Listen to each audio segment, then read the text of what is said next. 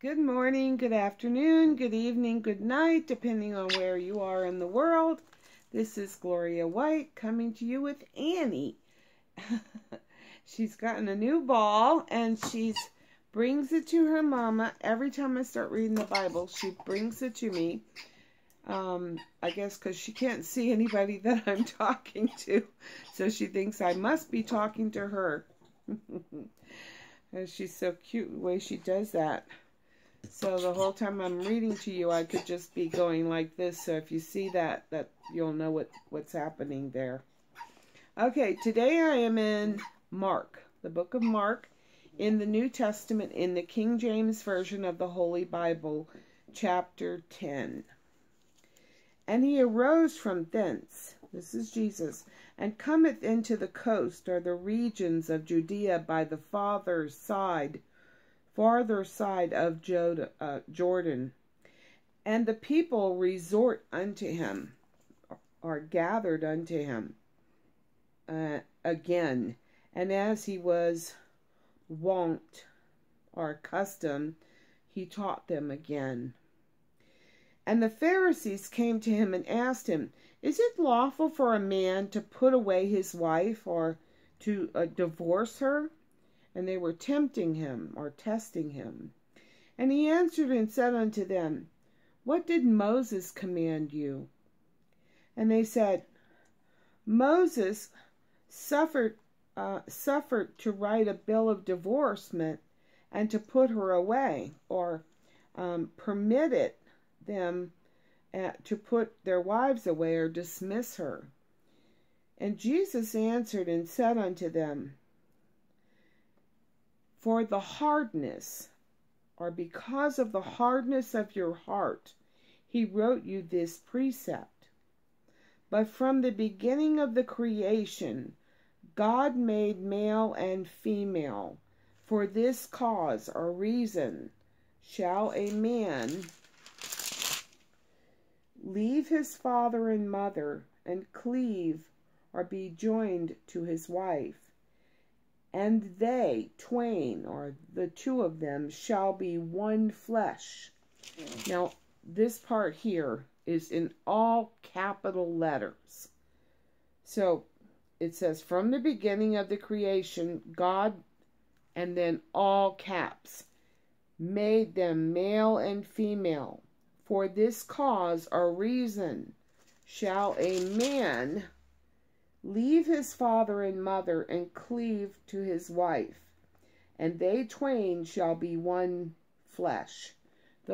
All of that is in all caps. So that's real emphasis. And then, so then they are no more twain, but one flesh. They're not two separate things. They are joined together, and now they are one flesh. Wherefore God hath joined together, let not man put asunder, or separate. And in the house of his disciples asked him again of the same matter. And he saith unto them, Whosoever shall put away his wife, or divorce her, or and marry another, committeth adultery against her, against the woman that he marries. And if a woman shall put away her husband and be married to another, she committeth adultery. So, let me read verse 11 again. And he saith unto them, Whosoever shall put away his wife and marry another committeth adultery against her. And if a woman shall be put away from her husband and be married to another, she committeth adultery.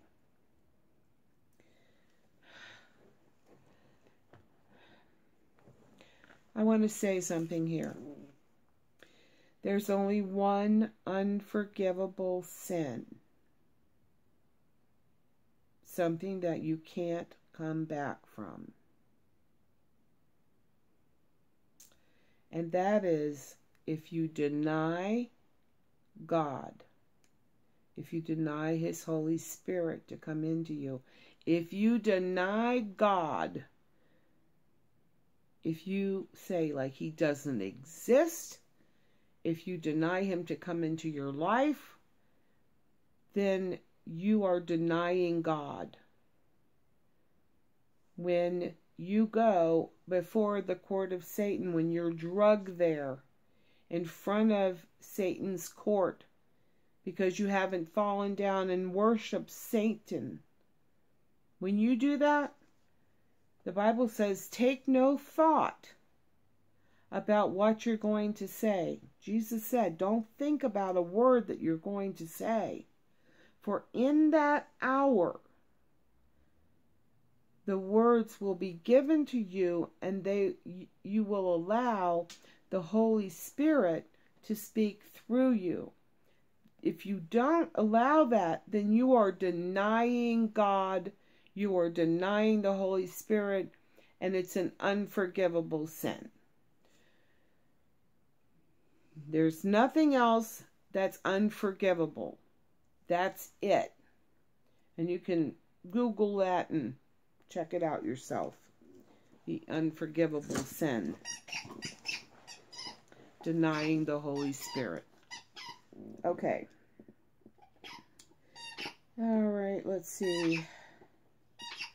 So, and they brought young children to him, and he should touch them, and his disciples rebuked those that brought them. And when Jesus saw it, he was much displeased, and said unto them, Suffer, or allow the little children to come unto me, for I forbid them not. For of such is the kingdom of God. Verily I say unto you, whosoever shall not receive the kingdom of God as a little child, innocent, he shall not enter therein. Little children believe things. They're innocent. So that's what we want to be. We want to be innocent, and we want to believe. And he took them up in his arms. He put his hands upon them and blessed them. And when he was gone forth into the way, there came one running and kneeled to him and asked him, Good master, what shall I do that I may inherit eternal life? And Jesus said unto him, Why thou callest me good? There is none good but one, and that is God. Thou knowest the commandments. Do not commit adultery. Do not kill. And kill is not the same thing as murder. In the word kill means murder. In the commandment, thou shalt not kill means thou shalt not murder. Okay, murder is when you lie in wait, to get somebody to kill them. That is murder. That is the definition of murder in the commandment, thou shalt not kill. That doesn't mean you shouldn't defend yourself or your family. If someone means you physical harm, you say, well, but Jesus said to turn the other cheek. Yes, he did. And he meant that if you were being persecuted for him or the word's sake, turn the other cheek. When they slapped Jesus, they struck him. He didn't strike back. He turned the other cheek. He did not defend himself when he was being persecuted. But what did he tell the disciples to do before he was crucified? He told them to sell one of their robes and buy a sword. Now, what would they need with a sword To hold people at sword point, to make them or force them to become believers, that won't work. You know that it has to be a personal choice. People have to choose. So why would they need a sword? Why would he tell them to sell one of their robes and buy a sword? For self-protection against someone who would try to kill you, so that you could defend yourself. Just like when Jesus said, the strong man, had he known in what hour the thief would come, he would have been ready and waiting, and would not have allowed the thief to plunder or break up his house. Well, that analogy there, that parable, is the strong man, is us waiting for the return of Christ, and we don't know when he's coming back, so we should be ready. But it also emphasizes that this strong man was allowed to defend himself. So, Christ does not intend for us to just be murdered or killed unless we're being crucified for him or for the gospel. There's a difference.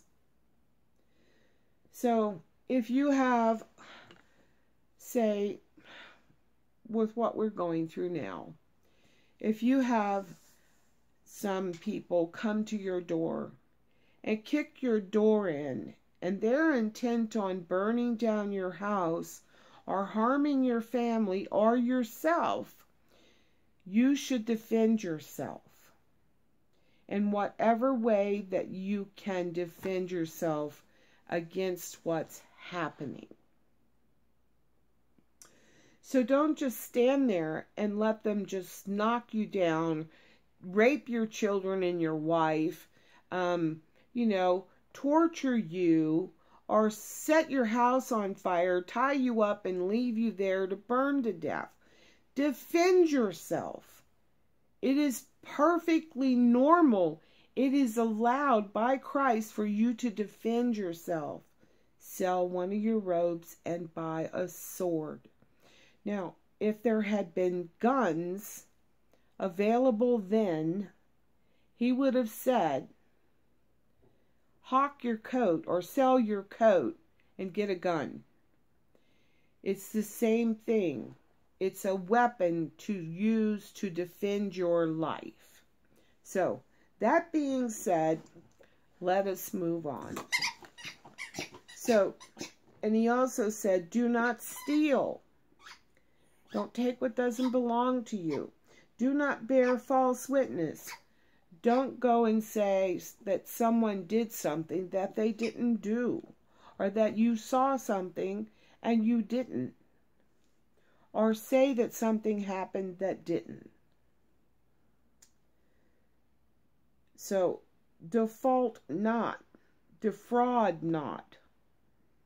Honor thy father and thy mother. Now, what does that mean? Honor thy father and mother. And why should you do that? How do you do that? You take care of them in their old age. You don't ignore them. You don't just go on like you don't care what happens to them when they wind up old and needing food or medicine or something. If you're able, you should be helping them. Also, you shouldn't be cursing them. And by doing that, God will give you long life. It's a promise in this book. So now, verse 20. And he answered and said unto him, Master, all these have I observed from my youth. Now, this is the guy that's asking, what do I have to do to get into heaven? And so after Jesus says these things to him, and he says, and he answered and said unto him, Master, all these things have I observed are done from my youth. Then Jesus, beholding him, loved him, and said unto him, One thing thou lackest. Go thy way, sell whatsoever thou hast, and give to the poor, and thou shalt have treasure in heaven, and come and take up the cross and follow me. You know the saying, it would be easier for a camel to go through the eye of a needle than to get into heaven? When you're loving your money and you walk by someone who's hungry and you don't help them, but you have a ton of money, chances are you're going to have the door slammed in your face. And if you see someone in the wintertime without a coat and you have a ton of money and you don't get that person a coat, doesn't matter if you get it from Goodwill. Doesn't matter if you give them $20 for them to go to Goodwill and get a coat. You should provide for their need. And this is why it's hard for it's easier for a camel to pass through the eye of a needle than it would be to get into heaven. And the eye of a needle, once again, is in the wall that surrounds the city in these days. Excuse me. There, after dark, they would close the main gates. Now, you could still get into the city, but you couldn't take your camels in with you, because there was just one door, the size that just one man could fit through at a time. And so there's no way that a camel could pass through the hole that a man can pass through, because they're so much larger. So it would be easier for a camel to go through the eye of the needle, which is the little tiny door in the wall, than it is for a rich man to go to heaven. That doesn't mean rich people don't go to heaven. It means people that don't care for the, Christ is always saying, care for the poor and the widows. So it's like that, okay? And when you see your brother in need, to help them. So these are the things that are Christ-like. So we want to be like Christ. Oh, sorry, my puppy's insisting I throw the ball, and she's bumping everything here. So let's see. Now, the other thing I want to point out is this is Mark 10, verse 21. And he's telling him to take up the cross. Now, this is before Christ is crucified. So why is he telling him to take up his cross? What does that mean? If you take up your cross. Take up the cross. Be willing to be sacrificed or die for Christ or the gospel. Just like the apostles were crucified or killed for the gospel. They never denied Christ. They would not betray Christ by turning their back and just saying, oh yeah, he doesn't exist, don't kill my body. They knew from what Christ taught them that if they save their life, they lose it. If you lose your life, you save it. So you wonder, like, now what does that mean? Okay, you have a mortal body and you have a spiritual body. And the spiritual body, your soul, is within this fleshly body, okay? Our flesh bodies are like a shell. So now, what we are interested in saving is our soul, because that's what will go into heaven or in the afterlife with Christ and God, is our soul. So that's what we want to preserve. So if we save our life, we lose it. So if we save our mortal bodies by denying Christ, then we will lose our eternal life. But if we lose our mortal life, if you save your mortal life, you lose your eternal life. If you lose your mortal life, you save your eternal life. So that's what that means. If you save your life, you lose it. If you lose your life, you save it. So losing your earthly life for Christ, you preserve your eternal body, which is your spiritual body or your soul. So, all right, let's see. So, even here, Christ is saying, take up your cross to this young man and follow me.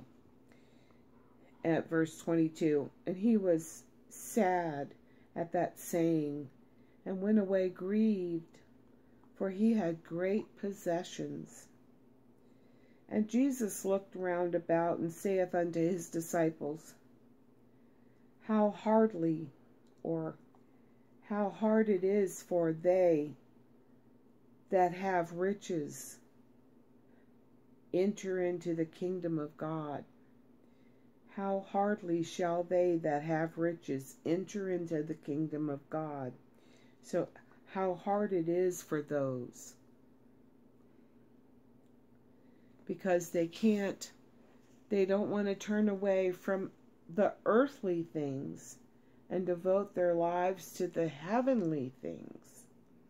Doesn't mean you shouldn't have a house or a piece of land, or that you should have furniture, or that you should have a jewelry. It doesn't mean you shouldn't have any of those things.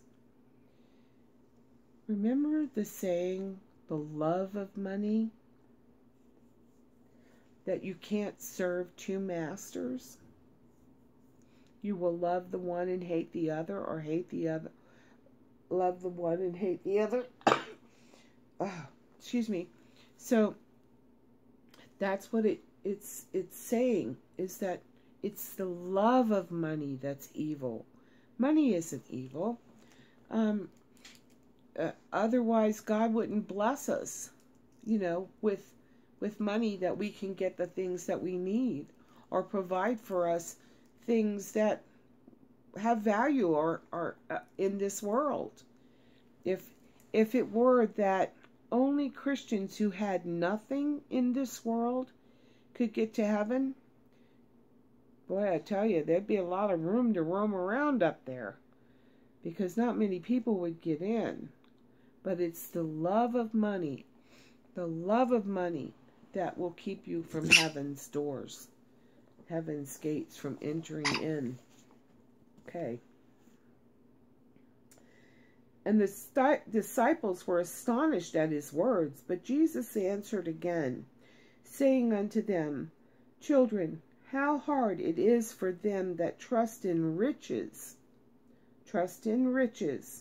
to enter into the kingdom of God. Who are we supposed to trust? Who do we trust in? Who do we put our trust in? Into God, into Jesus Christ. It is easier for a camel to go through the eye of a needle than for a rich man to enter into the kingdom of God. And they were astonished out of measure, or beyond measure, saying among themselves, who then can be saved? And when Jesus, looking upon them, saith, with men it is impossible, but not with God. For with God all things are possible. So you're not getting into heaven without him. It's impossible. Verse 28. Then Peter began to say unto him, Lo, we have left all and have followed thee. And Jesus answered and said unto them, Verily I say unto you, there is no man that hath left house, or brethren, or sisters, or father, or mother, or wife, or children, or lands, for my sake and the gospel's, but he shall receive 100-fold now in this time houses, and brethren, and sisters, and mothers, and children, and lands, with persecutions, and in the world to come eternal life. But many that are first shall be last, and the last first. So, what did he say about serving? That the one that thought he would be first would be last and would serve all. So, remember when Jesus washed the apostles' feet? And Peter's like, no, Lord, you're not washing my feet. Get up from there. And Jesus said, but, I can't help you if you don't allow me to do this, to be a servant to you. And Peter said, well, not just my feet then, Lord, my head and my whole body. Because, if that's what it's going to take, Lord, then, don't just wash my feet. Wash my head too. And they were in the way, going up to Jerusalem, and Jesus went before them. And they were amazed, and as they followed, they were afraid. And he took them again, the 12, and began to tell them what things should happen unto him, saying, Behold, we go up to Jerusalem, and the Son of Man shall be delivered unto the chief priests, and unto the scribes, and they shall condemn him to death, and shall deliver him to the Gentiles. And they shall mock him, and shall scourge him, and shall spit upon him, and shall kill him. And the third day he shall rise again. Now what is this scourge? Like you hear the scourge of the earth, right? But there's also a thing during this time frame that the Romans had that was called a scourge. And it has a handle that's wrapped with leather. And the strings of the leather come out into little strips. And they're on those pieces of string, leather threads that are coming out. There are little metal balls that are all barbed. They're not smooth and round. They're sharp and tear the flesh when they strike them with it. And so there's knots that keep those in place down these pieces of leather. And then there's a knot tied in the ends. But that is a scourge. And that's what they beat our Lord with.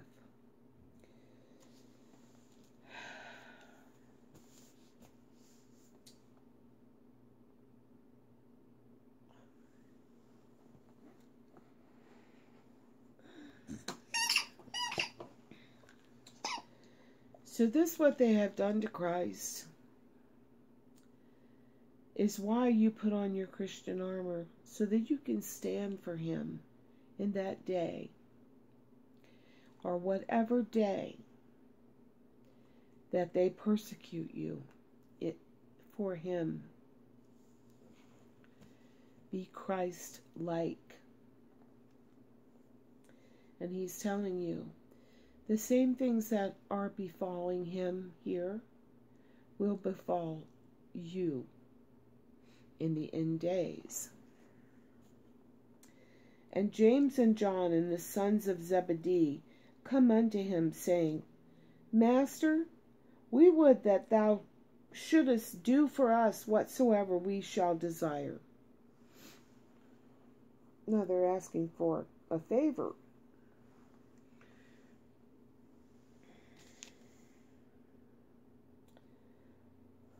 And he says, what would ye that I should do for you? What do you want me to do for you? And they said unto him, grant unto us that we may sit, one on thy right hand, and the other on thy left hand, in thy glory. That's pretty pumped up, don't you think? Puffed up. But Jesus said unto them, ye know not what you ask. Can ye drink of the cup that I drink of, and be baptized with the baptism that I am baptized with? And they said unto him, we can. And Jesus said unto them, yea, shall ye indeed drink of the cup that I drink of, and with the baptism that I am baptized withal shall ye be baptized. But to sit on my right hand or my left hand is not mine to give, but it shall be given unto them for whom it is prepared. Now we know that Christ, is when he ascended into heaven, he sitteth at the right hand of God the Father Almighty, right? So, and when the 10 heard it, they began to be much displeased with James and John, because they would say such a thing. But Jesus called them to him and saith unto them, ye know that which are accounted to rule over the Gentiles, or who considered rulers over the Gentiles, exercise lordship over them, or lord it over them, and their great ones exercise authority upon them. But so shall it not be among you. But whosoever will be great among you, or desires to be great among you, shall be your minister, or your servant. And whosoever of you will be the chiefest, or desires to be first, shall be the servant of all. For even the Son of Man came not to be ministered unto, but to minister, and to give his life as a ransom for many. Now, this is verse 45, and it is a prophecy unfulfilled, because he hasn't been crucified yet. For even the Son of Man came not to be ministered unto. He didn't come to be ministered unto. He came to minister to those. And what does it mean to minister? To care for those that have need of the salvation, of healing, to get the demons in this earth out of them, to cure them of their afflictions, to serve the other people that have need. You know, remember Dorcas that died, and Christ came and he rose her up, that she spent so much time sewing coats for those in need. She was ministering unto those less fortunate than herself. And see, if the rich man isn't caring for those less fortunate than himself, it'd be harder for him, for a camel to go through the eye of a needle than to get into heaven. So minister one to another. Care for your fellow man. Look after them. Help them in their time of need. If they ask you to go a mile, go 2 miles. If they ask you for your coat, give them both. Remember Christ said that?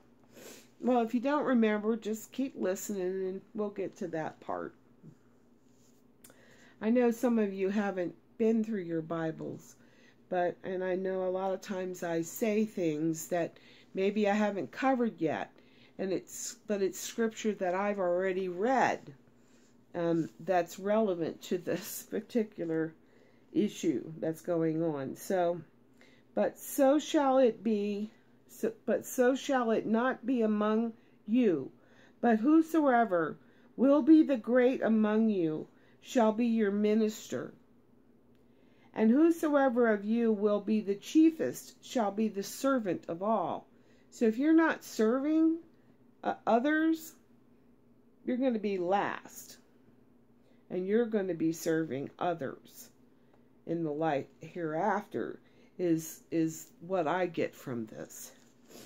And what the most important thing that I get from this is that Jesus came to serve.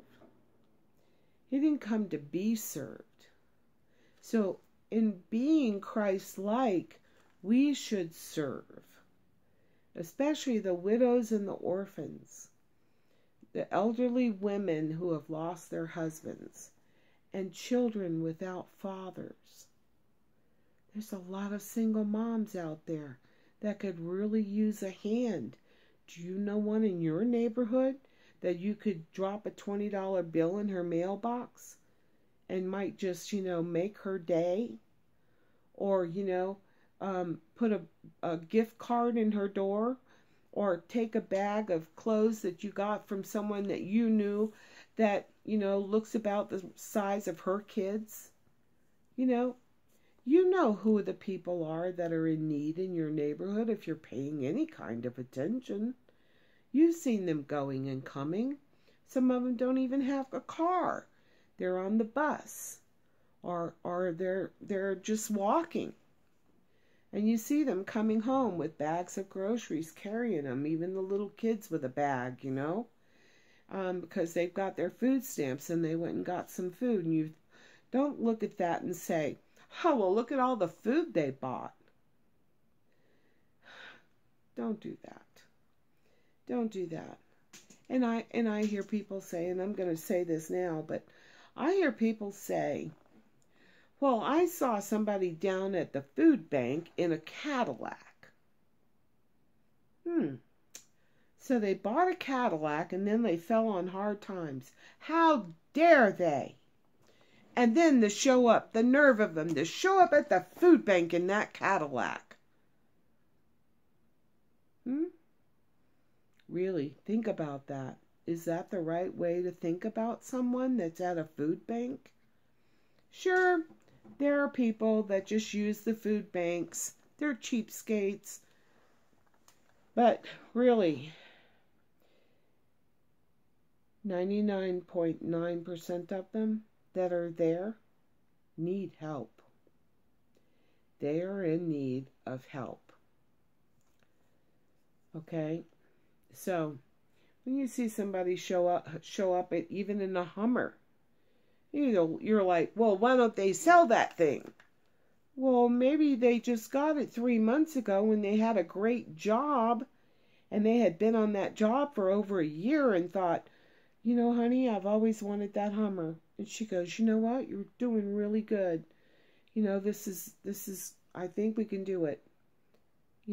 Let's check out and see what the payment's going to be and how much the insurance is. And she says to him, I really want you to do this. You deserve it. You work so hard. I want you to go ahead and get your Hummer.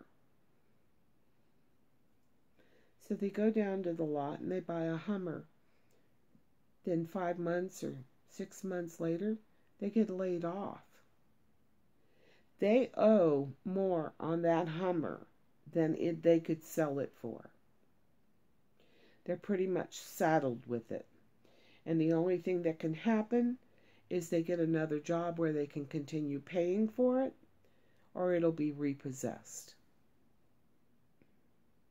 But you don't know when you look at someone what their situation is. And just like I talked to you about compassion, about someone being angry or upset, and you see them and you're like, what's up with them?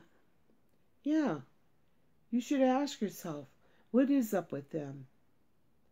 And they come in, they're in your face, or they're giving the cashier at the store a hard time, or they're yelling at their kids. What you should ask yourself is, what's going on here? Well, why is this person so upset? Maybe you've seen them before. Maybe they're your neighbor. And you've never seen them act like that before. Maybe you don't know them from Adam. But you see them. And if you really can look at people and look past at what they're wearing or how their hair is or what kind of jewelry they have on or what kind of car they're driving, and try to see the person that's there, the spirit that is in that body. What is it going through? What is happening to it? Why is it angry? Why is this person upset? And try to have compassion and put yourself in their situation. Have you ever been like that? Have you ever just lost your temper? Have you ever just gone off on somebody? Even I've done that. And then you want to kick yourself later, but you know, at the time you're just like so stressed out, and just the smallest thing is just like the camel that broke the straw that broke the camel's back, and you just crack. You know, a lot of people are under so much pressure that, you know, it's so important for us to be considerate of other people and to have compassion. So when you're ready to like lash out at somebody and say, you know, dude, what the heck is the matter with you? What? No, don't do it that way. Stop yourself. Think about it for a minute. Give yourself 30 seconds to process what's happening and think about, if you're standing in their shoes, what's happening. Like that. Think about them like if they were you. What would you want someone or need someone to say to you? You know, oh, do you need help with that? Do you have enough money to pay for that? Or is there something I can help you with? You know, if they're checking out, and maybe they're going to start having to put things back. Maybe it's like they needed this food, but doggone it, they're not going to be able to pay the rent. Well, what are we going to do? You know, maybe they're stressed out about that. You don't know what people are stressed out about. You don't know why someone's lost their temper or their cool. You know? And you know, if you pay attention, and I'm an empath. I mean, I've always been like that. I can always sense people. I can sense other people. I can sense them from like 50 feet away. If they have a weight on them, if something's bothering them, if they're light and airy, I can sense that about people. So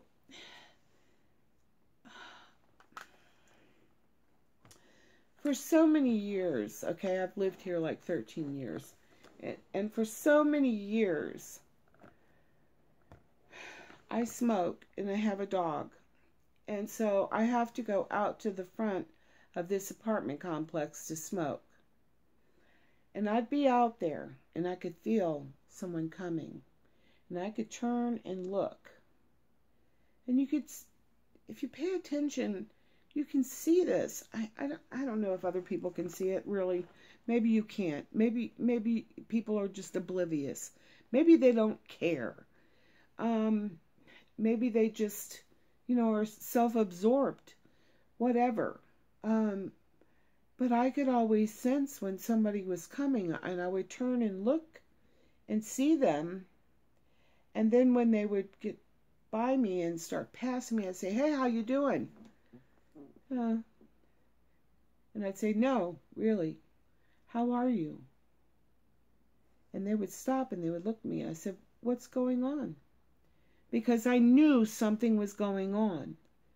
I could see, I could sense it, I could feel it. And they would come back and we would start talking. And I may spend 2 hours out there. I may spend 30 minutes. The time was irrelevant. I'm not working, so, you know, it's not like I've got to, you know, keep an appointment or something unless I have a doctor's appointment or something like that. But as far as like going to the store or cooking dinner or washing my clothes, all that comes behind what people need. And so I would ask them, what's going on? And they would look at me, and they could see in my face that I really wanted to know what was bothering them, what was going on with them, what was happening, that they were distressed. And so they would come back, and they would, I'd say, what's going on? And so they might start off slow, but, and I'd say, oh man, or whatever, just acknowledge that they're having a problem. And then they would just start talking and talking and talking, and really it didn't matter if I said anything or not, just nodded my head or occasionally went, oh yeah. They just needed someone who cared about them to be listening to them.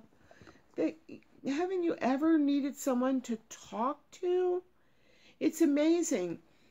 People get in situations, and I know I'm way off from here, but people get in situations where they really don't feel comfortable telling someone that they know of what they're going through. Some people don't want to appear weak. They don't want to have other people know that they're having a problem or that they're experiencing something. Maybe they had an argument with their husband or their wife, and they feel really bad about it, but they can't go tell someone else that they had a fight with this person and that it was their fault, or whatever happened. But me being a total stranger, they would just unload it all. I mean, there wasn't anything, and I'm very open, so people can talk to me. They can tell me anything, and I let them, even if they're using curse words. I just let them. I don't interrupt them. I let them go. I let them unload. I take their load off of them.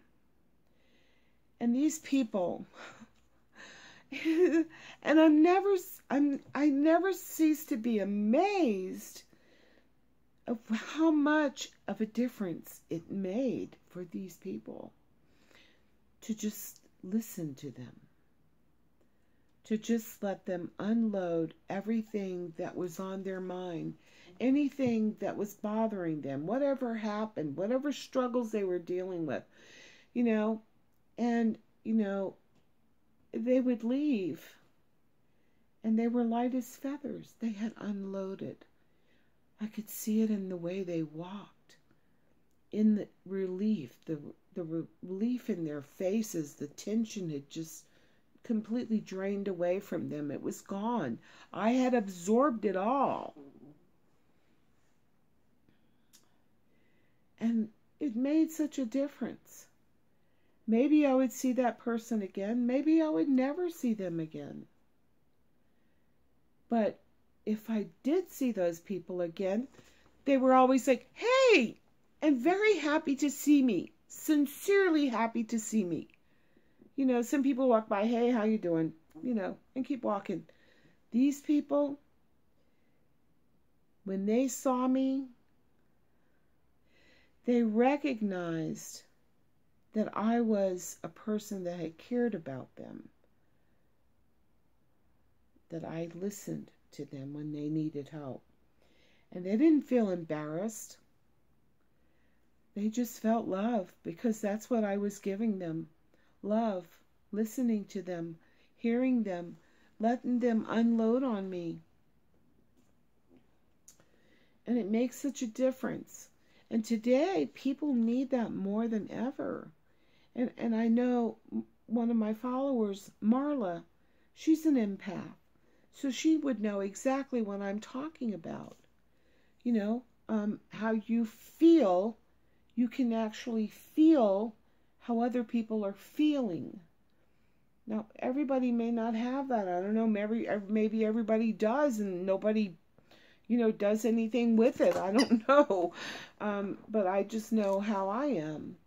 But after a very long time, I got burned out, and it was starting to affect me. It was more than I could carry. And so I asked God to give me something else to do. And He did. But when you're open to God, He will use you in the most amazing ways to do His will, to help your fellow man.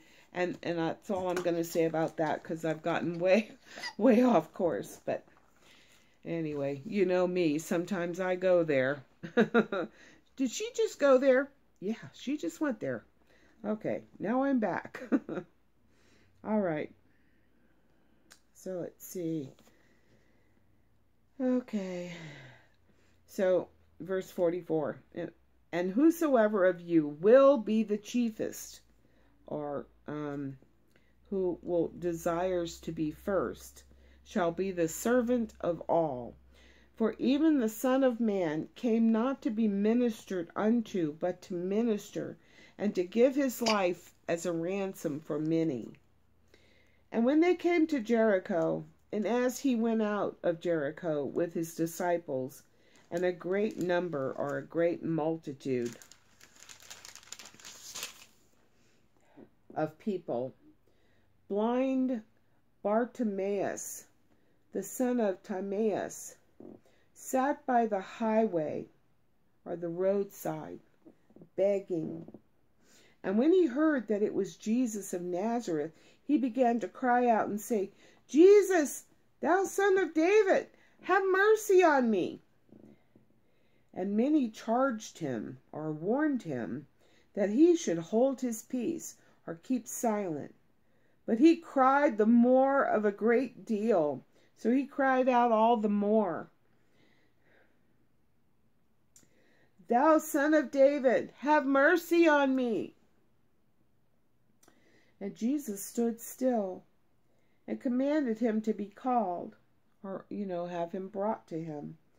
And they called the blind man, saying unto him, Be of good comfort, or cheer. Rise, he calleth thee. And he rose, casting away his garment, rose and came to Jesus. So his outer robe, he just, threw it down. He's like, hey, I'm there. And he, casting away his garment, rose and came to Jesus. And Jesus answered and saith unto him, What wilt thou that I should do unto thee? The blind man said unto him, Lord, that I might receive my sight. And Jesus said unto him, Go thy way, thy faith hath made thee whole. And immediately he received his sight and followed Jesus in the way. Now, when you think about when the Lord would say to you, what do you need? You're like, what do I need? Let me think. Let me prioritize. Okay. First, salvation. Always number one. And once you have him, if, you're sick or your family's sick and you're praying to him and asking him, just do it. Doubting nothing. Asking, doubting nothing. And he will hear and he will pray to the Father. Okay, so that's the end of chapter 10 in my rant. I'm sorry, we're almost at an hour. But I hope you've gotten something from this. And as always, I love you.